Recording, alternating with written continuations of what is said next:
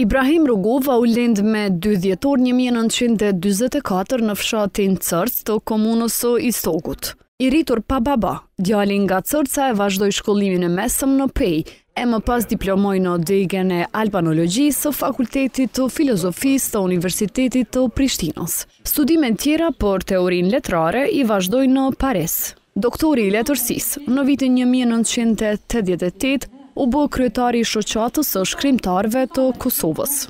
Në atë kohë nisën edhe lëvizjet që kundërshtonin sundimin komunist serb në Kosovë, dhe Rugova do të gjendet në krye të kësaj lëvizje, e cila mori formë me 3 dhjetor 1989, kur u formua Lidhja Demokratike e Kosovës. LDK-ja u bë shpejt forca politike prise në vend, duke mbledhur shumicën e popullit, edhe pse në ndërkohë u shfaqën në skenë edhe parti e grupe të tjera. Në sundimin serb, Rugova për gati 1 dekadë udhëhoqi kosovarët duke ndjekur një politikë pacifiste kundrejt regjimit të egër të Miloševićit.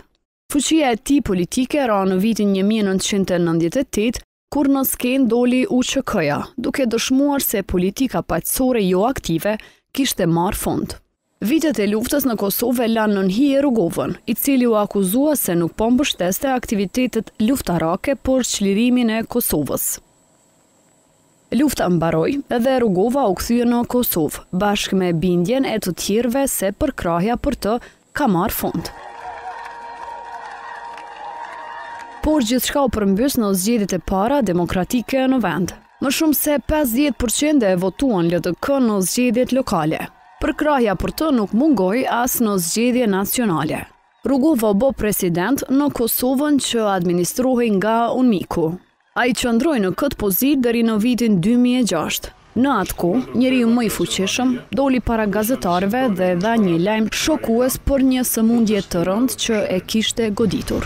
Këtë kanë gjetur se vuajnë nga kanceri lokalizuar në Vushkri. Pas disa muajsh, presidenti vdiq.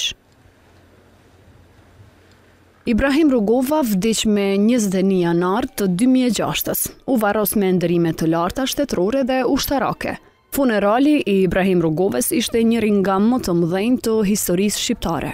E në përvjetorin e vdekjes së Ibrahim Rugovës me 21 janar 2007, presidenti i Kosovës Fatmir Sejdiu dekoroi presidentin historik të Kosovës me urdhrin Hero i Kosovës.